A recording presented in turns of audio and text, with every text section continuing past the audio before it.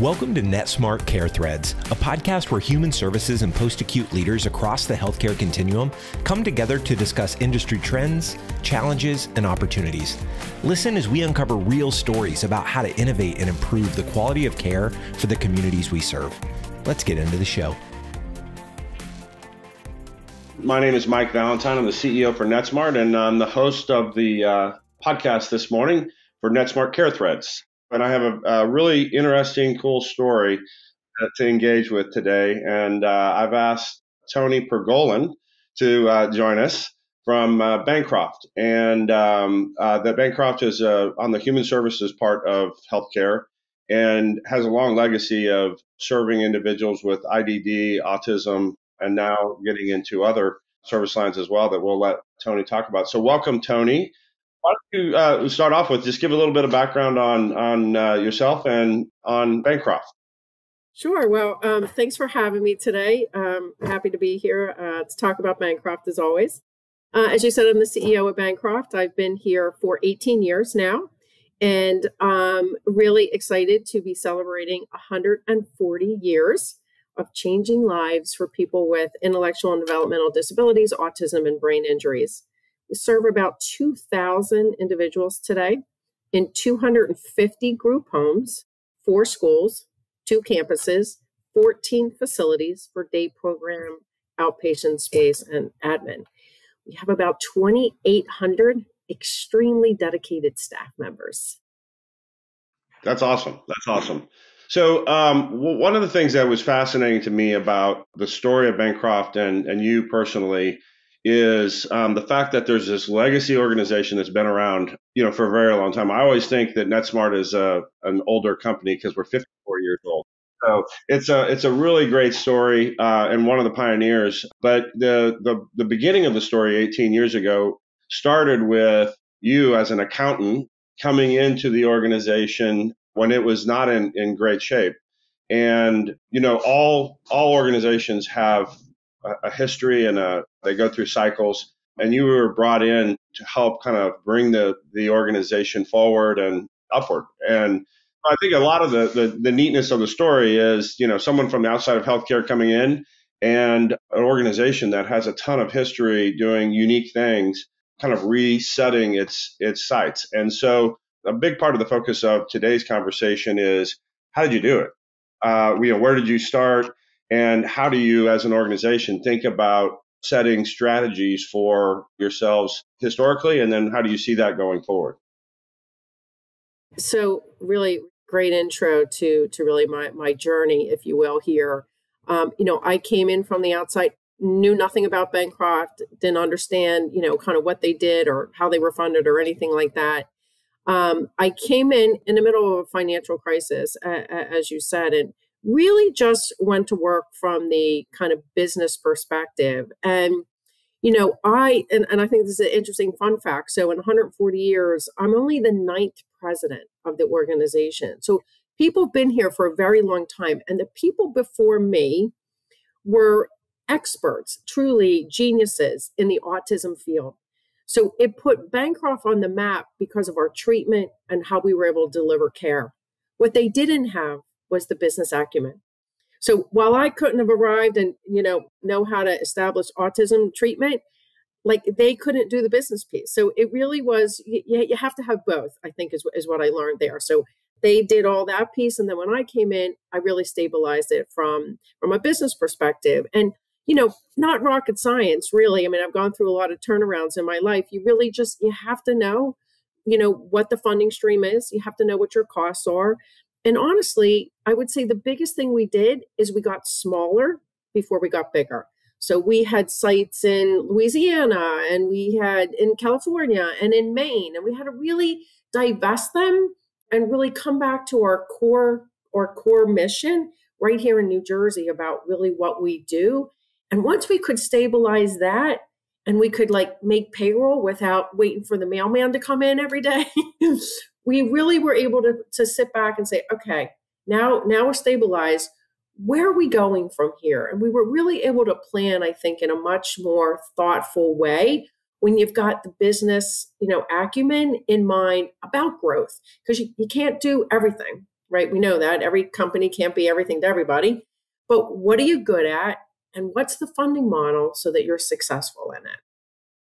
Right. And I think that the line of you got to get smaller to get bigger, I use that myself. And I like the connotation of it's all about building blocks, right? If you're not good at the foundational building blocks, then you're not going to solve the other pieces. The other thing that is, I think, the best thing about being in healthcare, but it's also an Achilles heel, is you've never met a caregiver that doesn't want to take on a new opportunity to care for a of humans, right? And so there's this insatiable demand to do the next thing and the next thing and next thing. Doesn't always come with a business plan or a bottom line margin. It's a great point, and it's really there's a lot of education around that with our clinicians because like we don't get paid for that, then you can't do that, but they need it. They do need it, right? So it's really, and I would say we work on both ends. Of course, we work with our clinicians to understand more of the business model, but we also work with our funders to say, if we can do this now, it's going to save so much more later. But the funding, unfortunately, in our space is not connected. So, these people, the state doesn't want to have to pay for it because the insurance will pay for that when they're in the hospital. Well, that's just not good care, right? So there's a lot of education and advocacy that I found that we spend a lot of time with our funders. Yeah, it's definitely a journey for all of the providers in this space. Okay, so the last 18 years, you've built the organization forward, stabilized it, and now are growing through a variety of ways. When you think about your strategic plan, so the next 3 to 5 years forward, what are the fundamental building blocks that you see on your horizon? When I think about, a strategic plan here, which, I'm a big believer in them and have, done them every 3 to 5 years. And, a little bit to your earlier point, a lot of it was just strengthening our foundation, right? Let's be good at what we do. But now we feel pretty strong about where we are. And we're really, this next plan is much more visionary about our future. And for organizations like Bancroft, a strategic plan is much more than just an operational map. It's truly a powerful vision about changing people's lives. And we've titled this plan Changing Lives because I want everybody on the team focused on that is the whole purpose of this plan is to continue to change lives in ways we really haven't been able to do before. So 4 components. First and foremost is significant growth plan. Every strategic plan that I do anyway is about growth because it's all about how we can not only just keep growing revenue, but how we can expand our access, right? I mean, as fast as we grow, it's not fast enough. And we get calls, I'm a mom myself. So when I get these calls from moms that say, like, please help my kid. I mean, I want to help their kid. So we really are focused very differently about expanding access to care. We want to inspire clinical excellence. And by that, I mean, we want to deliver whole person care. We want to be innovative in our care models, and we want to be a resource to other professionals in the field. Like we really want to expand what we think we do really well so that you don't just have to be at Bancroft to get our care. I mean, if there's other professionals out there, if there's other people who we can help benefit and learn back from, we want this to be a part of the plan. We want to be much larger than just our 4 walls. We want to transform the employee experience. And to me, this is probably the most important in this plan because without staff, we can't grow and we can't deliver the best care. So really knowing how we can transform their experience. And I think every company today came out of COVID recognizing that employees, they want and they need something different from their employer. And we gotta step up to that. We really do. So, for us, it's about how do we care about their whole well-being, right? How do we care about what's going on in their family life?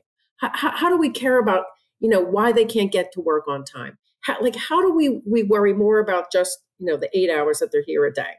And the other piece is how do we make their work easier?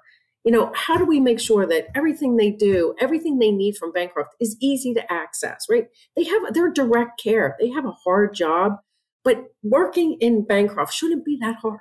So that's another focus of it.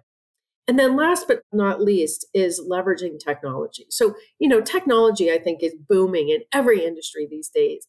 And it's really just now entering our industry. And we want to really be the leaders in that. And we see it in a lot of different ways. We see it around, person-centered technology. We see it around making work easier.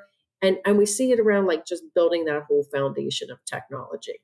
So I'm excited about the future. And I'll tell you, also different from last time, I've been on this like path of campaign, if you will, of talking about it everywhere I go, which is why I was so thrilled to be able to talk with you here today. But we've been out talking to community leaders. We're talking to our families about it. We're talking to our legislator about it. We're talking to our key stakeholders about it, because we can't do it alone. We know we need partners in this. We need our health systems to partner with us. We need our universities to partner with us. We need our business partners, right? The people who are vendors, we need them. As we grow, they need to grow. So I've really been out on this kind of tour, if you will, of just talking about this. So people were like, if that's what Bancroft's doing, I'm going to do it with them. Right. I love that. Love that. It's very balanced, which is great. It's amazing to me, and I know how it happens. We all get busy. We do strategy work, and then you start the hard part, which is start to make it real. And we connect with a lot of organizations across the country. And it's amazing to me how few organizations can sustain a strategy that, spans over multiple years, because it gets hard. It's a cultural thing that the connection to your point around evangelism and the strategy of everyone inside needs another strategy. Everyone outside needs to understand the strategy and what it means to them, I think is key, because if you're not doing that, it gets forgotten because the windshield activities take over and you forget about where you're really trying to drive the bus in the first place.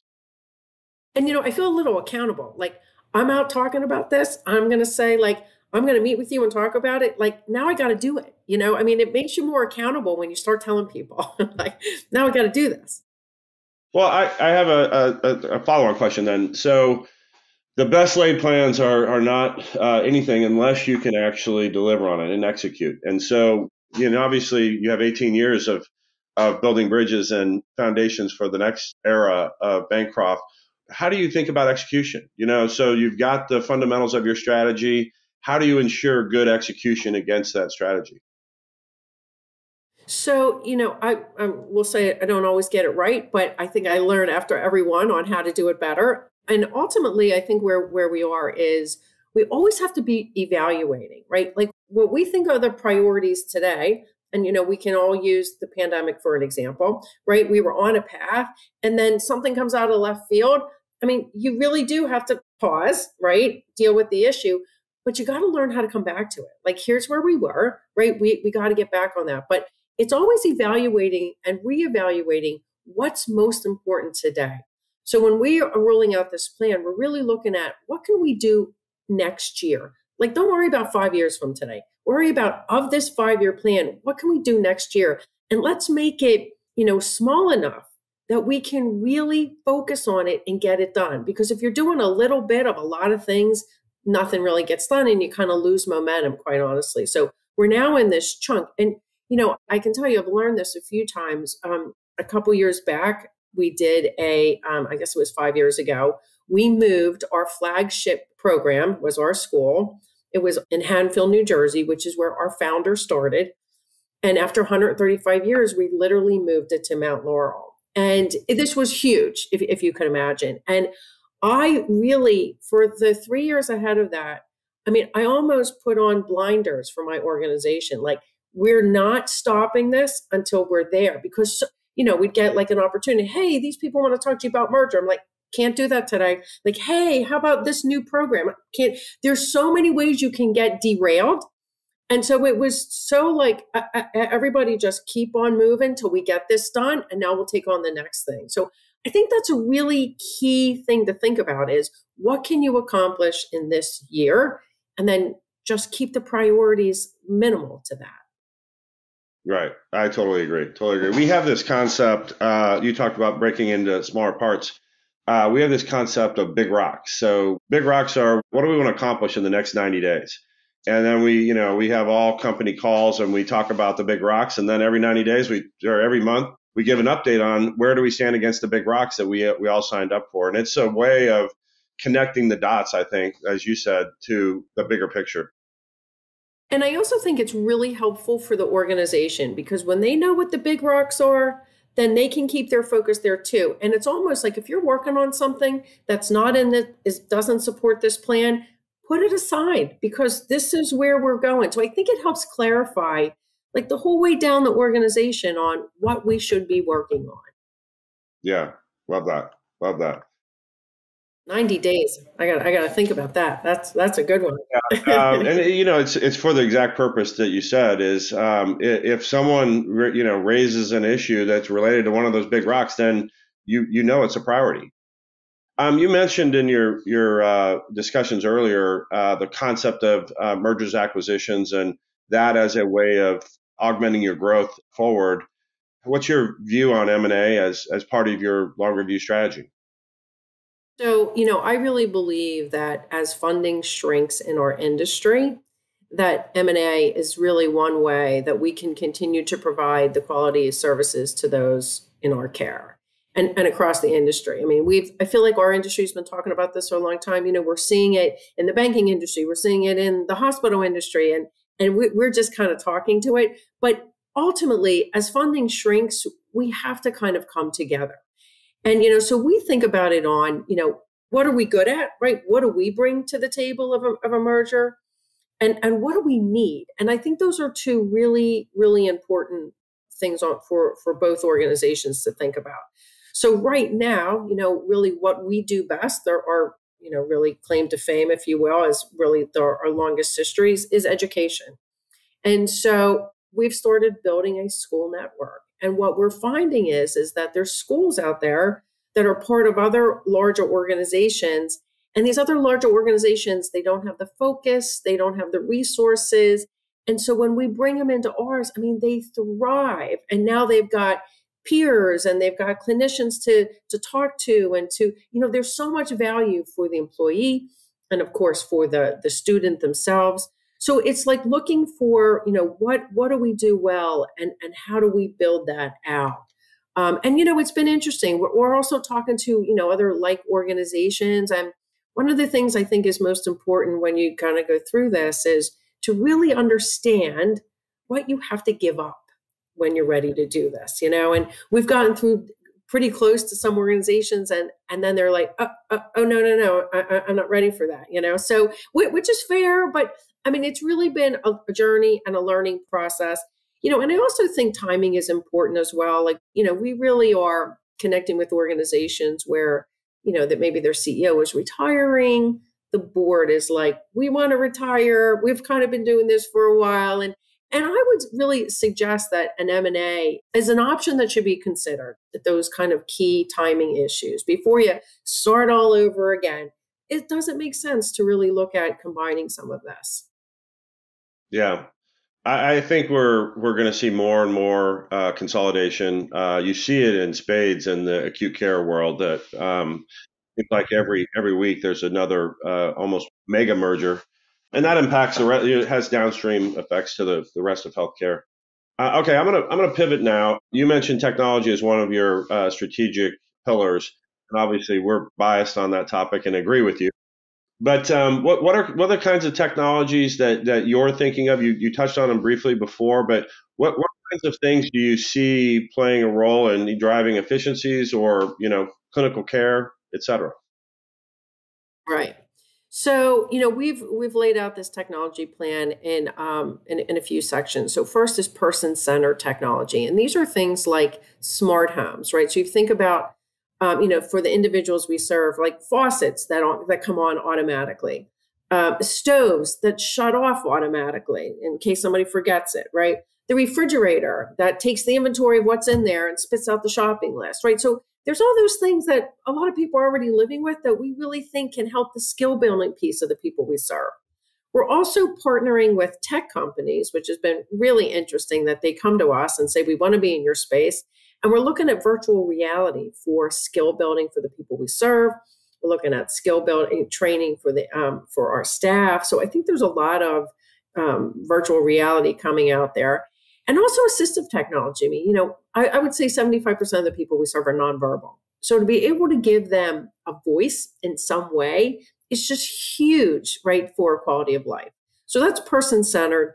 We're looking at technology to make work easier. So we are in the middle of a new payroll system implementation, which is kind of the big rock, if you will, for this year. Let's just get this in. But it'll allow people to self-schedule, and it'll allow people to check their payroll and get paid even before payday, like all those types of things, again, for the employee.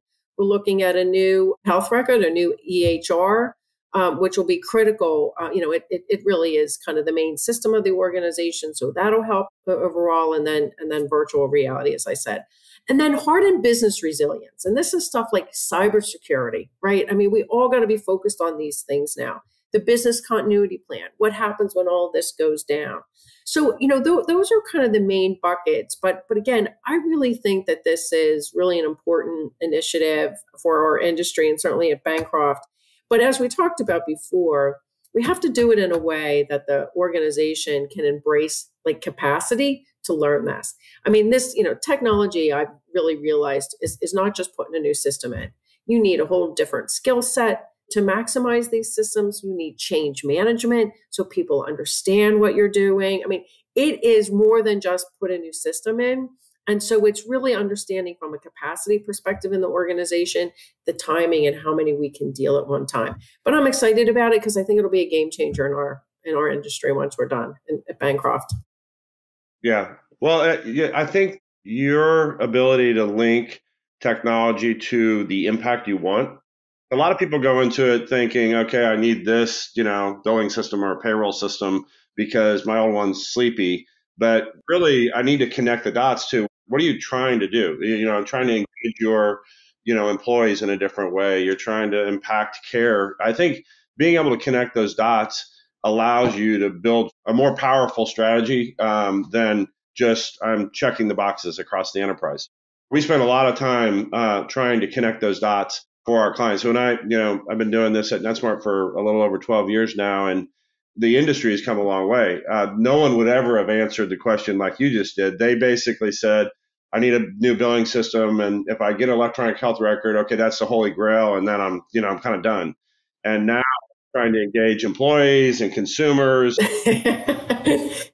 Right. It's a whole different, initiative now, but critically important. Great. Well, I'm gonna pivot.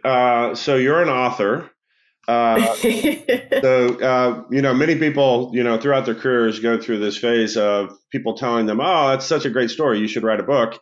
And you actually listen to them. And I love the concept of your book. So why don't you share with everyone your story of how you got to writing the book and the purpose of the book? So yeah, a lot of people told me, you should write a book. You should write a book, and I was really against it. Like, number one, I'm an accountant, so I deal with numbers, not words, right? So I was like, it's not going to work for me. But the more people talked to me and said, it's more than just a turnaround story, because turnarounds happen every day. That's what CFOs do, So I'm like, this is just a turnaround. But they really made me realize that it doesn't always happen in a 140-year-old organization, right? And so for me, what finally got me to writing it, and I would say it was hard, and there's not going to be a sequel. So I get it and be done with it. But a few reasons that really connected with me is, for sure, there are always lessons to be learned about turnarounds. And I think that as leaders, I'm always reading other people's, experiences, because we all learn from them. So for sure, I wanted to share that, how to build a sustainable organization. But the other pieces that I think really motivated me was I got the opportunity to educate the average person on the importance of nonprofits in their community and just how vulnerable they are. Like, I really don't believe people understood it. And like, I would tell my friends, like, oh, I'm a CEO of a nonprofit. And they'd be like, oh, that's so nice. You don't even have to make money. And I was like, what? So I took this opportunity to say, nonprofits are an important part of your community. You use them, you work at them, you sit on their boards, like, you need them. And by the way, they're all operating on a shoestring. So like you need to know that, you need to know how to help them. And the last point was about board members. People think, oh, it's great to sit on a board. I really like to talk to people about it's a responsibility to sit on a board, right? You sit on a board, the organization does good, that's due to you. The organization does bad, that's due to you too. So, so there was a lot more, just about the turnaround. And, finally, it really was a way to talk about Bancroft. I mean, when I came here, I came to do a turnaround and I knew nothing about this organization. And as I got out and started meeting the individuals and the parents and the staff, I mean, I was just really just blown away by the mission of this organization. And so in the book, there's a lot of stories told by families, because how we change families' lives is the most powerful way to talk about this organization. So from that part, I got through it, and in the end, I'm glad I did it. Great. It's a fantastic story. I don't know what the record for the most number of pages written by a former CFO. It'd be interesting to see if you got there. So the book's name is Too Important to Fail: Leadership Lessons for Nonprofits. I encourage everyone to check it out. I've got a follow-on question because your story is a fascinating one. So at Netsmart, the majority of our associates are women. I love that. And that's rare for a technology company in the Midwest and across the country. So, and we're super proud of that. And we focus a lot on leadership development amongst women because, you're very aware that once you get up into the ranks, the leadership percentage drops off dramatically between men and women. It's something like 35% women, even in the same mix of population. And so, at Netsmart, we feel like we're blessed with strong women leaders. What advice would you have for women leaders across the country? What's worked for you in your career? And if you had one or two nuggets that you would share of hopping into a situation like this and being successful over a long haul, what 2 or 3 nuggets of advice would you share? I would say that a couple things. I never really looked at, what I brought to any job I was at was because of my gender. I brought my experience and I brought, what I have learned over the years. And so I never allowed myself to be looked at any differently than just a person who is smart and knows how to do this. Right. So it's you have to not look for I should be treated differently. And am I being treated differently? I just came in and did what was needed to do. And again, I think I brought value, right? Are you bringing value? Are you learning and growing? And just not being hesitant about, like, oh my gosh, I'm the only woman around the table. I'm often the only woman around the table. Doesn't bother me one iota, right? I'm there because I bring value. So it's almost like be confident in yourself and be confident in who you are. And, finally, I'm always asked about, how do you balance, work-life balance as a mom? I had two sons who are, we're in daycare, and how to CEO as a mom, and they're perfectly fine. So they survived. But, and I would always say, like, I never looked at like, oh, am I spending too much time here or too much time there? I was where I needed to be at the time. So when my kids needed me and something was going on at school, I made sure I was there. And when I was there, I wasn't thinking about work. And when I was at work, I wasn't thinking about my kids. So it's really just like knowing where you need to be and be comfortable in your skin because of it. Yeah, that's fantastic.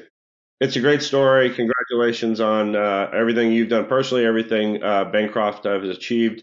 We have a women's leadership development program at Netsmart, and we may try to talk you into joining us for a session at some point. It's a great story. I'd love for all of our women leaders to hear it. So thank you for all your time today. It's been great. So thank you very much. Thank you, Mike. I really enjoyed it. At Netsmart, we understand the challenges facing provider organizations. Our team will help you navigate changing value-based care models with solutions and services that make person-centered care a reality. We'll equip you with technology and services that provide holistic, real-time views of care histories that inform better decision-making and better outcomes. Visit us today at ntst.com. Netsmart, serving you so you can serve others. Thanks for listening to the Netsmart Care Threads podcast. Through collaboration and conversation, we can work together to make healthcare more connected than ever before and better support the communities we serve. To ensure you never miss an episode, please subscribe to the show in your favorite podcast player. If you use Apple Podcasts, we'd love for you to give us a quick rating for the show. Just tap the number of stars that you think the podcast deserves. Until next time.